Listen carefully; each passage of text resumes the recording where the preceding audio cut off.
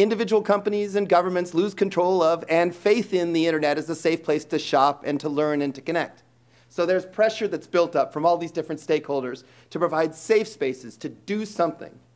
Governments, companies, and even criminal syndicates begin to build digital fortresses, keeping friends in and dependent on them, and keeping enemies and new voices out. So that's the whole concept of the islands. You've got people who are either in or out, on or off the island, if you'll pardon the reference to television.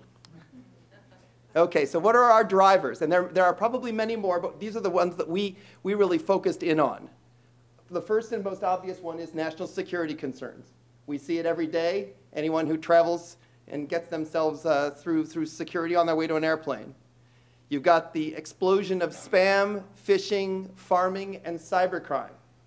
And we in the United States don't see it nearly as much as people in some of the other markets in which we work, some of the markets, emerging markets. You think about how difficult it is for us with 90% of all of our email messages being spam. Imagine if you had very limited bandwidth and very limited power and all of this kind of thing.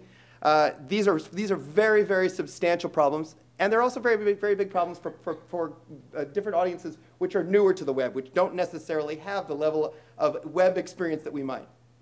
Third of all, economic weakness leads governments to seek revenue through taxation of e-commerce and internet trade preferences. We thought of that in light of the current economic crisis, the fact that Spain has 20% unemployment. What if there is an effort to try to take some revenue out of that? They say, this is the only growing part of our economy. We need to do something so that we don't have to welch on our social promises. Fourth, companies and governments have new tools to learn more about their customers and consumers and exercise more control. We're seeing that around the world. Fifth, content concerns grow, with some countries expressing the need to protect and control their culture, society, and way of life. What if there's no French internet? And lastly, growing lawlessness on the web, making it hard to protect IP.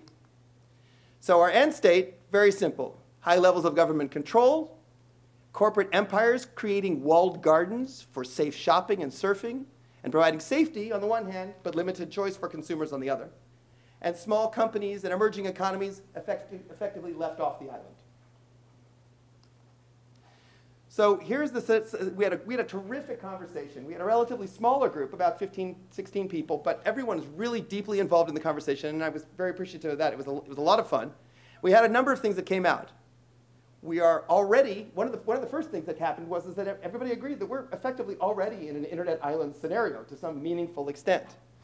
Much more than people think, and that every island claims to be legitimate, which is interesting. We think about it from a distance, but every island has a good rationale for its need to be. We clearly want to avoid a tipping point where we go from having some islands to creating an archipelago, where we're all islands, effectively, and we're all disconnected. We identified 4 basic kinds of islands: the totalitarian island, based on information and citizen control; a liberal island, which might be, on the one hand, trade protectionism, and on the other hand, couched in terms of citizen protection; a corporate island, the idea of keeping your consumers in and getting a higher share of wallet amongst the people who are within your safe zone; and a cultural island, the idea of keeping my internet alive, in whatever language that is, assuming that it's not English. An interesting point that came up was that there is, in fact, a fair amount of trust on the web, and that there's a lot of trust in the private sector on the web, much more so than for government.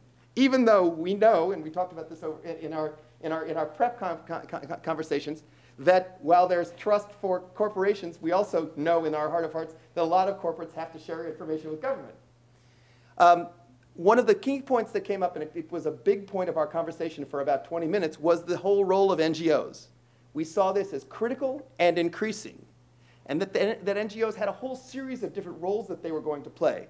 The traditional ones, like bearing witness, being the group that says, hey, this is not true, and representing the underrepresented, but also Jeff from AT&T mentioned the idea of NGOs increasingly serving as a resource for firms and for governments, which I thought was a very interesting point. And last, we all agreed that islands will almost certainly increase the digital divide. So our ideas for the future are our suggestions and thoughts.